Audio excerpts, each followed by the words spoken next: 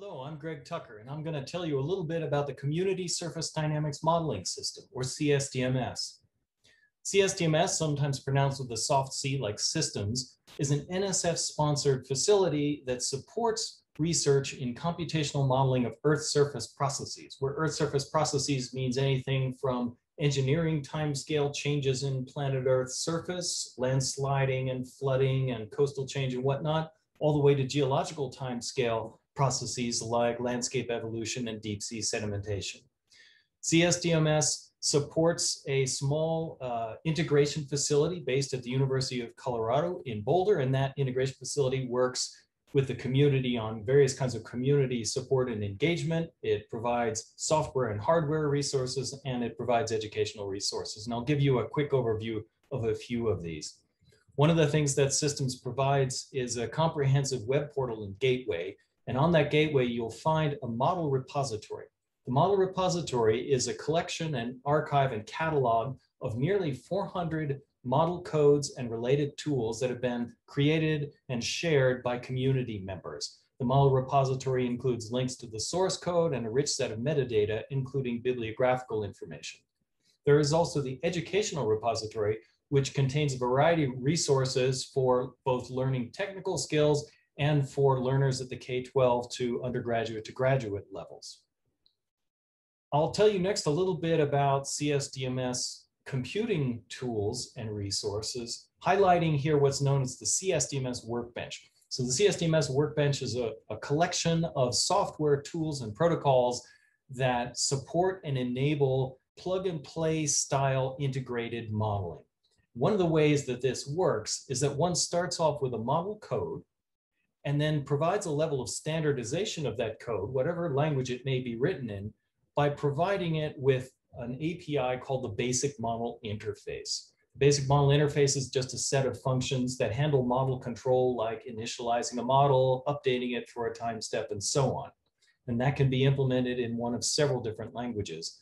Once you have provided a standard API, the Basic Model Interface, there is then a set of tools that can be used to give that model a Python front end. And that means that that model now can be driven directly through Python and combined with other kinds of Python workflow. To help make that process a little easier, Systems provides what's called the Python modeling tool that allows you to import particular models that have been wrapped in Python, as well as various kinds of utilities. Here's an example. On the left is a short script in the form of a Jupyter notebook that creates an integrated source to sink model by combining two previously separate models, one that does tectonic uplift and landscape evolution on land, the other that does offshore sedimentation in a river delta. These two models are integrated with a short Python script. One is written in C, the other is written in C++, and a grid remapping utility takes care of interpolating variables between the two different types of grid that these two different models use. There is another tool that I'd like to tell you about. It's called the LandLab Toolkit, and it is designed to create new generations of models. It's a Python language toolkit. It's used to create Python language models, and it provides many of the things that are normally a headache to create when writing a new model. Things like setting up a grid, whether it's regular or irregular, input and output, layering of state variables, handling boundary conditions, and that kind of thing. LandLab Toolkit also provides a component modeling capability, and I'll show you a little bit about that with the example that's shown here. This is an integrated simulation built as a LandLab script that creates a simulation of the erosion and rifting and sedimentation around a hypothetical island microcontinent. There is a listric normal fault running diagonally down the middle of this island, creating a seaway. And all of that is simulated through a script that brings in a collection of pre-existing LandLab components. One of them handles flexural isostasy, one does flow routing, one does fluvial erosion and sedimentation, one does submarine sediment redistribution, and so on. That gives you a little bit of a flavor for the LandLab toolkit.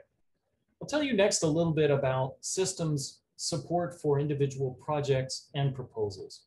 The CSDMS integration facility has two senior software engineers who have a great deal of experience in working with project teams. both at the proposal stage and at the project stage. At the proposal stage, we can help you think about how to enhance the broader impacts of your project by creating lasting digital artifacts from your models that can live on after a project winds down. At the project stage, we have a couple of different mechanisms for collaborating with project teams in which our software engineers will provide expertise and help in coupled modeling, use of systems tools, creation of new code, use of collaborative version control platforms, and a variety of other topics. One of the ways they can do this is through essentially a direct consulting arrangement in which the University of Colorado can issue invoices for hourly consulting time.